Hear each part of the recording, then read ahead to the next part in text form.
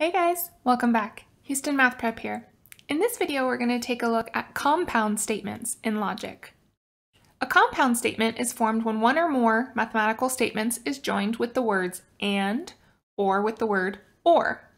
So here are some examples. The temperature is below freezing and the roads are icy. So the statements the temperature is below freezing is joined with the statement the roads are icy by the word and. 2 is even and prime. Here, we've sort of shortened two statements. 2 is even is a statement, and 2 is prime is a statement, and they've been joined with the word and.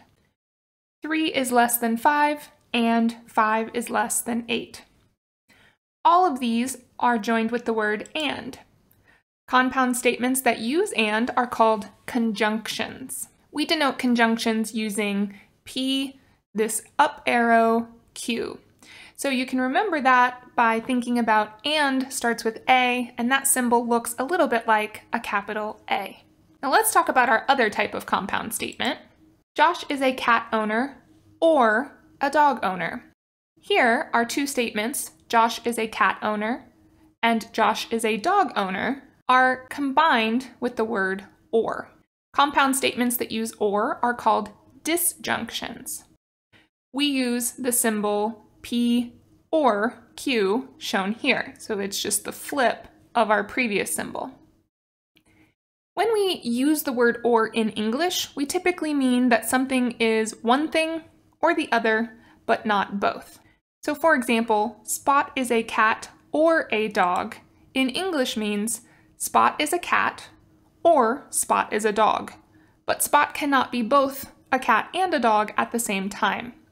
However, in logic, disjunctions, or statements with or, are what we call inclusive. That means that P or Q in logic actually means P is true, or Q is true, or both are true. So our statement, Josh is a cat owner or a dog owner, actually means Josh owns a cat, Josh owns a dog, or Josh owns both a cat and a dog. So disjunctions in logic are inclusive. Alright guys, that does it for this video on compound statements in logic. To see more of this, keep on watching and we'll see you in the next video.